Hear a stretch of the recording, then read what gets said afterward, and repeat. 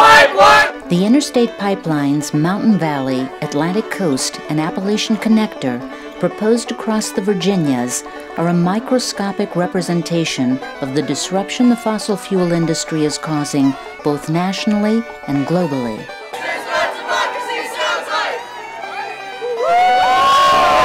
cavalry has arrived. You are the cavalry. Let's hear it. We don't want these pipelines. This isn't activism, this is self-preservation. The climate is changing. We see it in historic flooding in Hampton Roads, record asthma rates in Richmond, plummeting biodiversity in the Appalachian Mountains, droughts all around the world, record heat levels. Yet we have a media that still views these facts as debate. We must stand and say no more fossil fuel infrastructure, no more pipelines. And we will represent our state in Paris this winter at the United Nations Climate Change Conference, where for the first time in 20 years, the UN will form a universal and binding set of rules on climate. So I'm really glad that we're all able to gather here today to assert our values as a community at the intersection of students, community members, people from all over the state who are fighting. I do want to speak to my investment in the earth and the responsibility that I feel towards protecting it.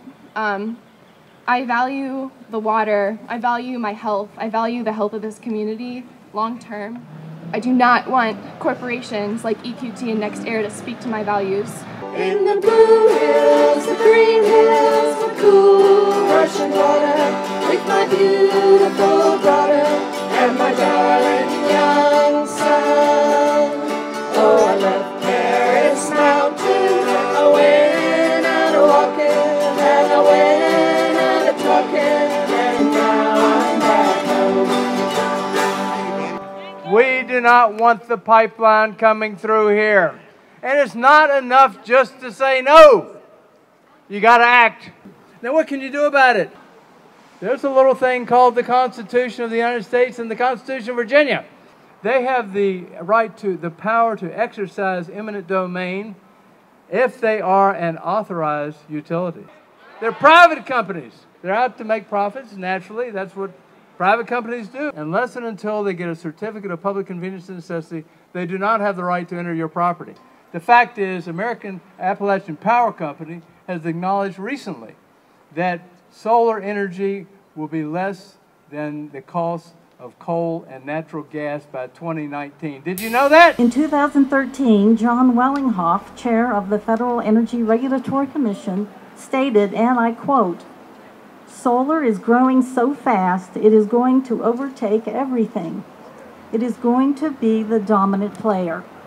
End quote. Now the revolution starts in your heart, in your heart.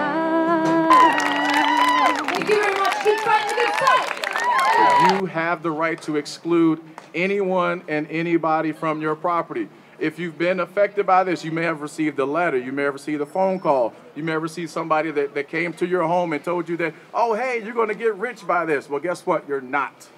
We know in California there's been 9 billion gallons of frack water injected into the aquifers, and they're having a drought. This thing is insane. We're going to make a difference. Thank you all. Solidarity. My grandma, she lived in a small town in southwestern Virginia called Hayside in Dickinson County. And of course that's coal mining region. And she had the prettiest swimming hole back behind her house. Well, the railroad came to haul the coal out, and they took it all. Later on, my parents explained to me about eminent domain. But now, the railroad's gone. It's not used. There's no swimming hole either. Sad scenes of destruction on every hand. Black waters running down through my land. If you have a solar spill, you have a day like today, isn't that right? It's really important that everybody join the resistance if you live in this area. It is your air, it is your water, it is your tax rates. Craig County has muscle. I'm not talking about this kind of muscle. I'm talking about James spiny mussel, an endangered species. Get your smartphones out right now. Go to preservecraig.org. First thing that comes up is a petition that you can sign. That petition's going to go to the National Forest Service to ask them to not allow it to cross the National Forest property. From West Virginia to Pennsylvania, let's stretch our arms longer than their line. We are caretakers, there's nothing here you can touch. Our crystal palace is nothing you can buy. Natural gas companies want our land whether we wish to part with them or not. They have greased the wheels to accomplish this by contributing to the election campaigns of every candidate running for office in the state and federal elections. Gas companies have been granted the opportunity to write laws that benefit them in the energy sector. It's all pain and no gain. But I ask you, my fellow Virginians, shall we go quietly into the night? Now, one of the reasons I'm against fracking is because these companies have done things like made it illegal for us to know what's in those fracking chemicals. I believe that's crazy. There are legislatures that have actually said it's illegal for us to know. A town in North Texas, Denton, for example, has said in its area that it doesn't want fracking to happen. The Texas legislature is going to move in, is going to say it's illegal for a town to have that kind of say, and the legislature is going to preempt that. To me, I just find that intolerable and absolutely against citizens' rights to know what's happening to them, their aquifers, and their homeland. What on God's green earth are they thinking here? A pipeline ripping through trees and soil, I fear. This is their plan to rape the land. Lee Stewart is from Beyond Extreme Energy, and he is a face that you're going to be seeing in the future because he is going to be out there battling to save our planet. My friends, our water, property value, safety, and right to a stable climate are all being laid to waste for these projects, and FERC turns a blind eye. Resistance organizations are springing into action everywhere, shedding light on the industry as it continues to act surreptitiously, fast-tracking their extraction and transmission projects. May 21st until May 29th, communities from across the United States are coming together, and we are going to be bringing FERC the message that their circus needs to stop. We're calling it Stop the FERCus. We're calling on them to listen to the people.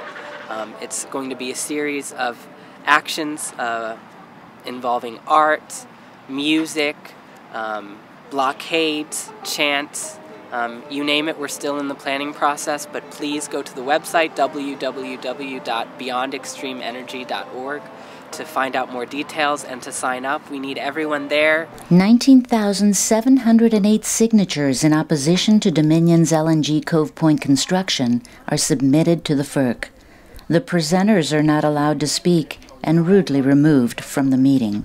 On May 7th, environmental groups led by Earth Justice file suit against the FERC for failing to conduct a rigorous environmental review before approving construction of the LNG export terminal at Cove Point in Lusby, Maryland. Stop construction at Cove Point. Children and families are being harmed by the emissions that you're allowing to be put right into their neighborhood, where they have to live, where they do sports, and they're breeding them in, and it's causing them to have disease and early death. You're criminals. If we expressed ourselves through the proper avenues, they'd simply continue to ignore us as they have been doing. They're gonna put a stop sign on Mountain Valley Pipeline. Go tell your neighbors, go tell your friends. We're gonna put a stop sign on Mountain Valley Pipeline. Go tell your neighbors, go tell your friends.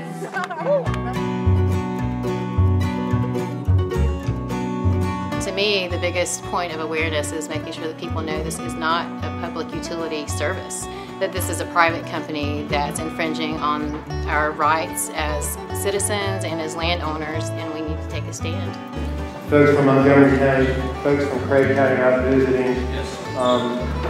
We're all part of the New River Valley, and we're all in this together, I would like to think, in one way or another. Mingle, talk with each other, We have some groups here. We have informational booths. So this is how we change what happens in the future. This land was meant to be frack-free. This land is my land, from California to New York Island, from the redwood forest to the Gulf Stream water. This land was made for you and me. When the sun came shining and I was strong, and the wheat fields waving and the dust clouds rolling, as the fog was lifting, a voice was chanting, this land was made for men. This land was made for you and me. This land was made for you and me.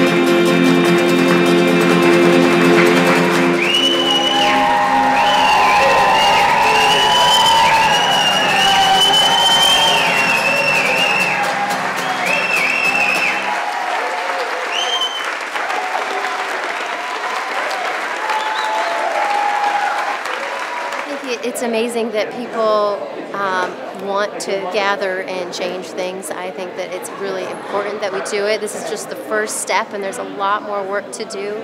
But, you know, when you can bring music and people together for a cause, I think it makes us remember who we are as humans and what we're supposed to be doing. And it feels good. And I think the more we do it and the more we gather and we raise our voices together, the more difference we can make. And so I'm truly honored to be here and be a part of this. It's a cause I really believe in.